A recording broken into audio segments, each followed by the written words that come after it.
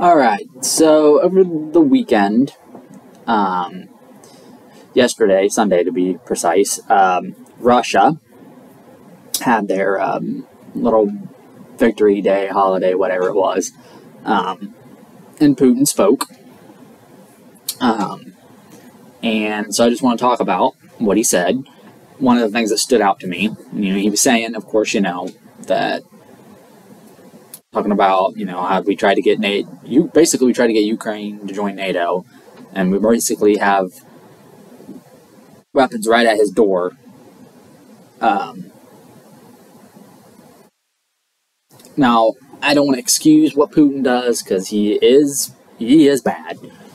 He's former KGB, for crying out loud.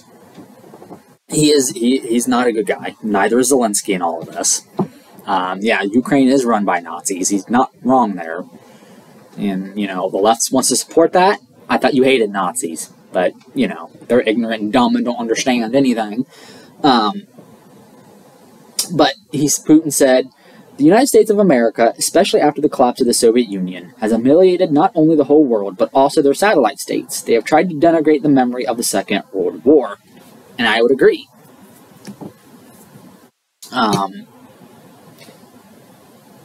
But I think this goes even before the fall of the Soviet Union.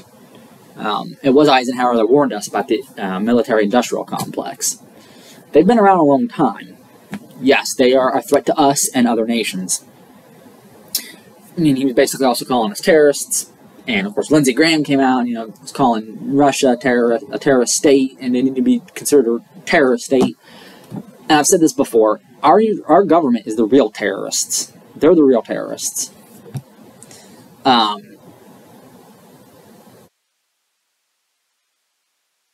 these wars that we've started, all the shit the CIA has done, trying to overthrow governments, and we support these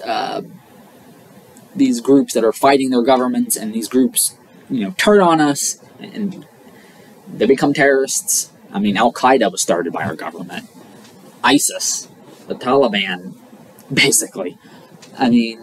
Our government's been behind this stuff. And it doesn't matter if they have an R or a D next to their name. Lindsey Graham is an idiot. He's a rhino, a neocon.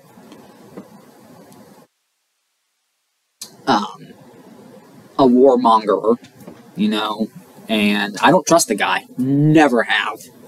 And if I were all of you, I wouldn't trust him either. And yeah, so who knows, where all this is going to go.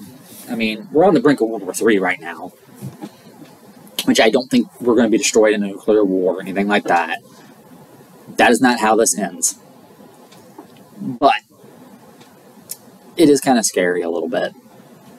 And then when you see what's been going on here with the whole protests over Roe versus Wade being overturned, possibly,